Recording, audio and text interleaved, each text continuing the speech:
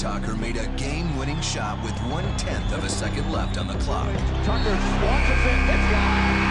Afterwards, the NBA enacted the Trent Tucker rule. According to the rule, when less than 3/10 of a second remain on the game clock, a player can always tip in a pass. If a player catches the pass, sets and shoots, the basket doesn't count. What we want to know, is the rule valid? Or can a player get off a shot fast enough to make the NBA rethink the rule?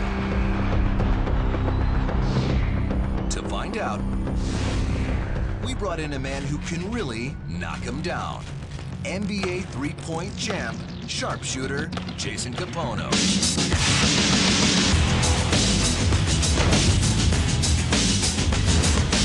Jason's one of the purest shooters in the league.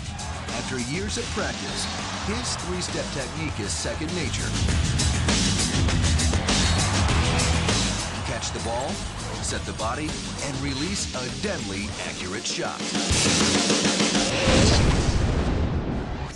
The rule is 0.3 seconds, you can't catch and shoot it, but we think you can. To find out if Jason can work fast enough to beat 3/10 of a second, we wire him up with sensors that will precisely measure the time it takes him to catch the pass, set up for the shot, and fire away. I'm going to put this tactile sensor on your middle finger, because that's the finger that'll have the ball against it the longest. Are you up to it? Of course. That's why I'm here, right? That's why I'm here. To assist Jason, we brought along one of the game's rising young stars, NBA point guard Jordan Farmar. He'll handle the inbound pass, and the clock starts the instant Jason's fingertips touch the ball. The number Jason is trying to beat is 3/10 of a second. To put that in perspective, it takes 3/10 of a second to blink our eyes.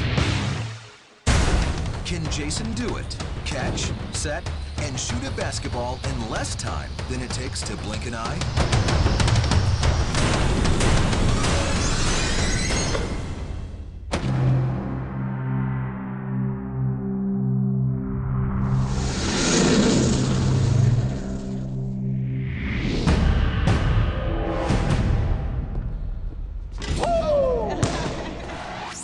Sorry, Kapono. No go. To catch, set, and shoot took 0.38 seconds.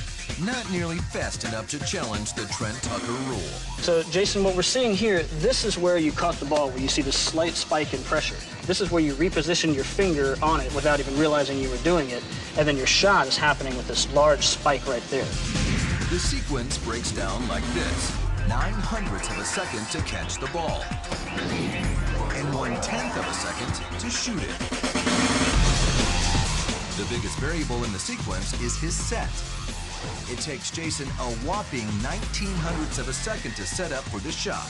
If you could somehow catch it in the act of shooting so that you don't have to actually grip the ball, then it's going to be even faster.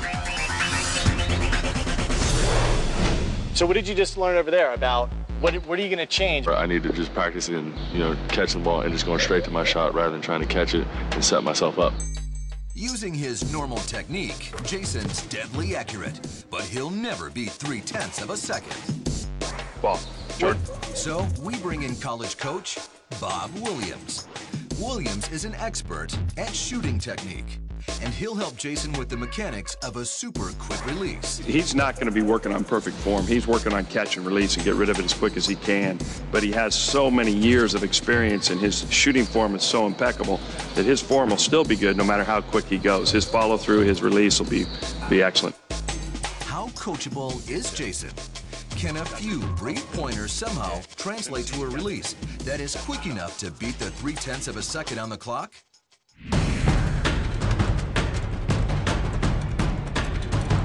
Okay, ready? Here we go. Ready? 3, 2, 1, go.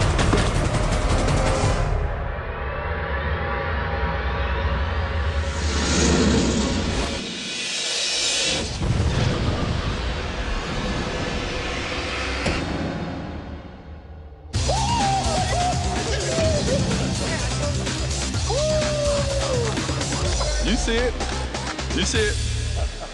2-2. Jason did it. in less time than it takes to blink an eye. He caught a pass, quickly positioned himself, and shot. The readings back it up. When we look at the actual data here, we saw when he did the test, the timer said 0.22 seconds. You see initially there's this small peak as he catches the ball and then adjusts it for the shot. And then as Jason actually takes the shot, it takes about 1/10 of a second for that to happen. The total amount of time between the beginning and the end came to 0.22 seconds. He's clearly able to catch and shoot in under 3/10 of a second. So, does his blazing fast mark really make a case for changing the NBA's rule?